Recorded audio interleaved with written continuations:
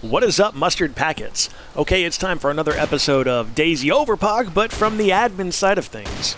Now, I'd just like to note that we have, on the Overpoch server I run, moved to a whitelist-only system, and while we understand that will not necessarily get rid of all hackers and such, it will deter them as there is an extra step in the process of joining the server.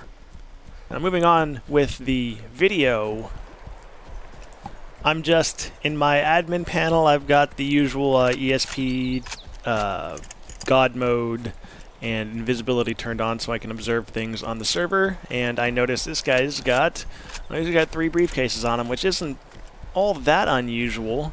His humanity is awful high. Not a lot of people on the server are heroes, so I know most of them, and I don't recognize his name, which is nobody.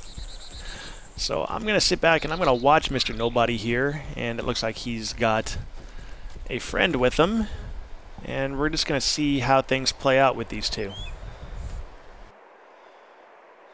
Now, you'll note his friend's name is Mr. YOLO. Anybody who has YOLO or swag or any kind of leet speak or anything stupid in their name like that, I usually give them a good once-over because they're usually up to no good. Okay, not usually, but a lot of the time. So it looks like they just completed one of the missions on the server. I'm assuming it's a side mission since there was no AI present, and that looks to be the case up there. I'm trying to find them now, and I should have been smarter about it and known that they would have been up right at one of the missions. There they are. Actually, they were on one of the main missions. That's interesting. And so we're gonna check inventory. So right now we're observing nobody, but if you look down where it says closed bag, we're actually inspecting Mr. YOLO's gear, and he's got 3 briefcases on him as well. So that's 6 briefcases amongst the 2 of them, and they're 2 people that I really don't know on the server, and to have that many briefcases in a group like that, anytime I have more than 1 briefcase on me, I make a beeline straight from my base. I want to put that stuff in a safe and get it off of me. I don't want to lose it. I don't want to risk losing it. So we're gonna sit tight and watch these fellas and see what their next move is. I'm really curious at this point, and want to just make sure everything is legit with these guys.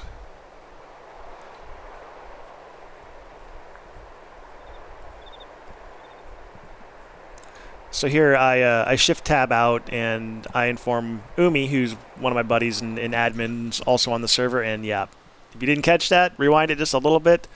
They teleported as I was talking to Umi.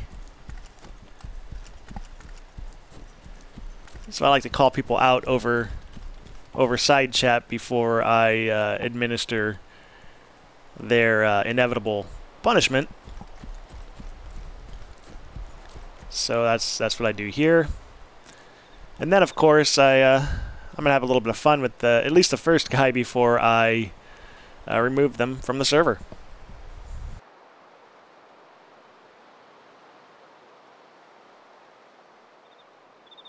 Oh!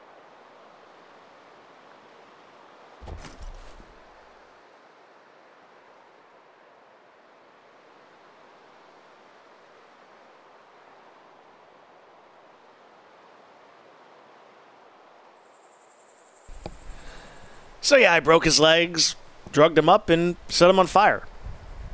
And then I removed him from the server. Now watch his friend here in the SUV. He hops out, and then poof, he's gone. He just he disappeared. So we're gonna go find him, and we're gonna go check out what he's doing and where he went to. And, oh, he's, if you look at the, at coordinates over there on the top right of his, information, he teleported back to where they initially were. And, he's gone from the server now as well.